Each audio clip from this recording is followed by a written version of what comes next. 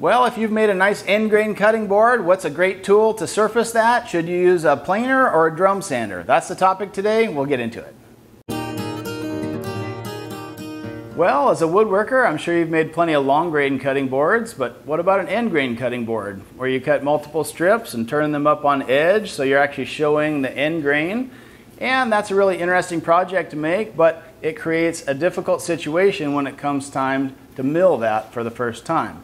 And so people ask themselves, hey, I've got a planer, can I just send that end grain cutting board through a planer to surface that material? And some people say, yeah, I've gotten away with it with really light cuts, but it's one of those things that you are truly getting away with. It's not a recommended technique, particularly if your planer has straight knives. If you have a helical head, yeah, you may get away with it now and again with super light cuts, taking almost no material off the top. But when it goes badly, it tends to end catastrophically. It'll destroy the cutting board, might even damage your machine, and worse, you have projectiles shooting out of your planer.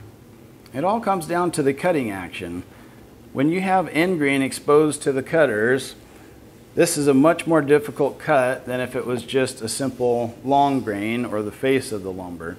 To me, it's a lot like trying to route the end of a chair leg where there's end grain involved. And if you've ever done this, you know that as you come around a pattern, this is the trickiest area. If you're along the long grain routing, you're usually fine. Some of the end grain is fine, and then you get to a certain point in the end grain and it wants to catch and chip out. And so you have to have these specialty bits in a routing situation. But as far as an end grain cutting board, the solution really seems to be use a drum sander instead.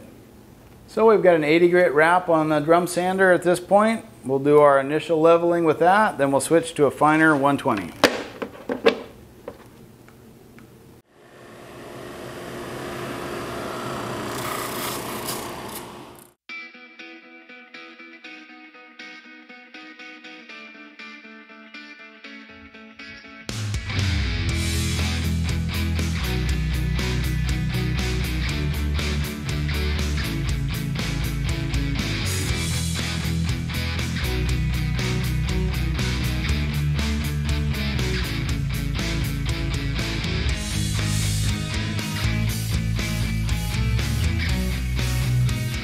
Alright guys, there's my preferred method for surfacing end grain cutting boards in the shop. Just stay safe and avoid the planer for this particular task because of the end grain application. Just use a drum sander instead.